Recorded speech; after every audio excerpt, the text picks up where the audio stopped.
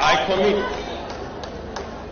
to provide mothers of newborn babies with diapers for their children for a minimum of 3 months paid for by the government of Kenya. Tumekubaliana Murang'a County. Tumewapatia bilioni 1.1 ya stima ya watu wa Murang'a County. Neguo. Sasa hiyo stima mimi nimekuja hapa mahali inaitwa Marewa hapa chini. Nyinyi mnaelewa hapo chini hapo. Nimekuja kuanzisha hiyo maneno hapo. Hiyo Marewa hapo kwa kijiji. Nani anatoka Marewa hapa? Sasa nyinyi stima mimi nimesema watu karibu 150 wawekewe stima bila ya kulipa pesa yoyote. Neguo. Kila mtu tumwekee stima. Ladies and gentlemen, listening to William Samoei Ruto, one would think that is a president who can perform economic miracles. Listening to many speeches, especially about development, one would think he can outperform any president in Africa. Listening to William Samoei Ruto, one would think that he can easily turn Kenya into Singapore of Africa.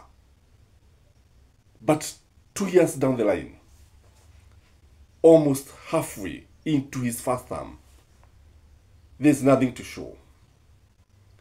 If you listen to what he's saying here about paying taxes, and then we are not going to borrow money, you see a person who speaks with both sides of the mouth.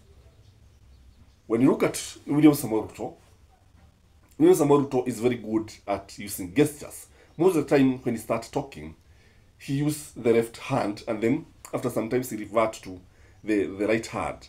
And he uses so many gestures. Maybe this is to actually make his point clear.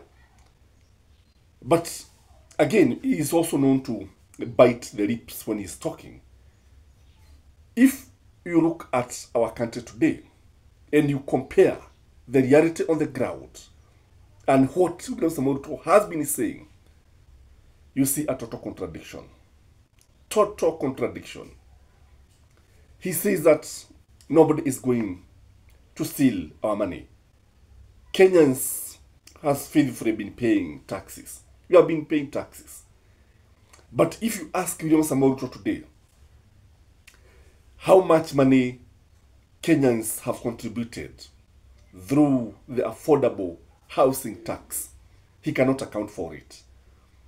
If you ask William Samoei Ruto, how much money has been spent in the construction of these affordable houses, he cannot account for it. If you ask William Samoei Ruto where the money has gone, the money we has been borrowing. Yes, remember, he tells us that we are not going to borrow, but he goes ahead and borrow a lot of money. If you ask him where or what our money has done, you realize that we have not gotten the value of the loans that we are paying. Today, the government is lamenting about debts. But surprisingly, William Samoei Ruto is telling us that he's not going to go for more debts. But he's going for more debts. That is why he is moving from one country to the other, looking for debts, looking for deals. If you look at the so many scandals that have happened in this country since he became the president of the Republic of Kenya, you realize that we cannot be able to fight corruption. You know, Waswahili wanasema siku njema huonekana asubuhi. If you look at William Samoei Ruto and you compare him to somebody like Mwau Kibaki, Mwau Kibaki was very much focused.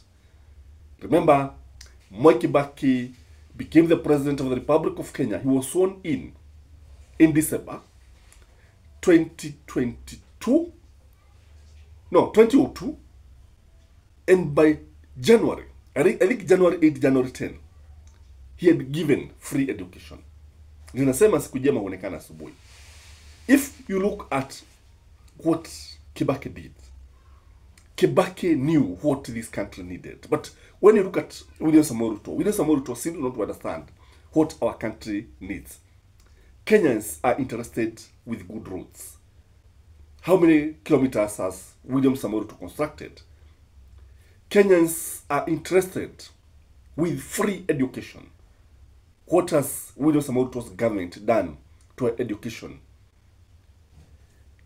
Kenyans are crying, are lamenting about the high cost of school fees in high schools, the high cost of fees in university, name it. And even in public schools, education is not free. Ask any person who is in this school whether education is free. I'll be shocked to hear they pay a lot of money. Ladies and gentlemen, the remaining 2 years of William Samoei Ruto, we cannot expect much. Let us not expect much. For those of us who expected free Wi-Fi around marketplaces everywhere, najua utakuwa ukipiga simu, hutakuwa ukitumia bundles. That's what he promised Kenyans. You better forget this, because if you put a lot of expectations in somebody and he does not fulfill the expectations, you'll be disappointed. For those of us who have been waiting for William Samoei Ruto to manage the economy such that it can bring even the cost of electricity down, it is not going to happen. Life gonna be worse under William Samoei Ruto. I was expecting that they are going to lower the fuel prices yesterday, but they didn't. Things remained the same. If I may ask you a question, a simple question. When was life better? Is it under Uhuru Kenyatta or under William Samoei Ruto?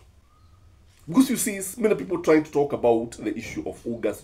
He has managed to bring the cost of Uga from Kenya shilling 200 to Kenya shilling 100. It is not William Samoei Ruto who has brought the price down. We have had enough rains. The weather has been very, very conducive. We have had a bumper harvest. Not because of the fertilizer. In fact, this fertilizer, I even understand, it was given free. It was supposed to be given free to farmers. They were not supposed to buy anything, because it was actually a donation from Russia. So let's not expect too much from William Samoei Ruto. Wewe ukipata tu chakula, shukuru Mungu, soga mbele na maisha. Lakini if you are expecting that William Samoei Ruto is going to make use of our taxes, you better forget. If you're expecting that William Samoei Ruto is going to ensure that our systems are running, sahau kabisa.